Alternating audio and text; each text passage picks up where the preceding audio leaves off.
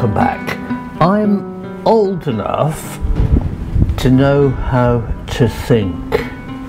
That's an interesting statement, because it's important that we don't suffer confirmation bias.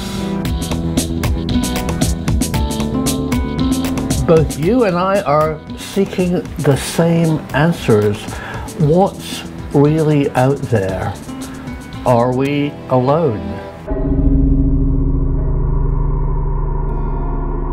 And where I differ from many UFO YouTube channels is I'm not looking for disclosure. I'm looking for science answers.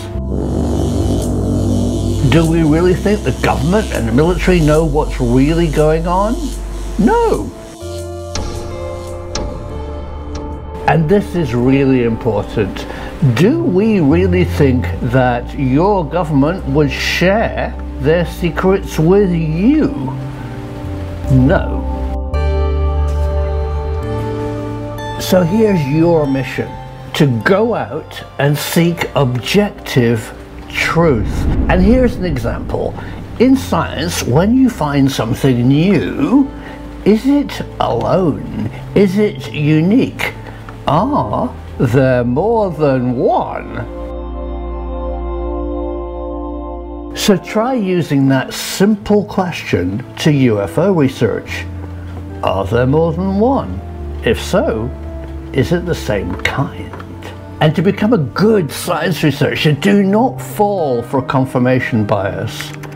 Search engines are the epitome of confirmation bias. You type in what you want to know.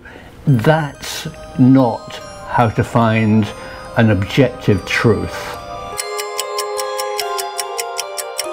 But there's one aspect of the internet that is a fabulous resource, and that's you. You know your stuff. You are a specialist in your field. So that's why I stole the X-Files. The truth is out there.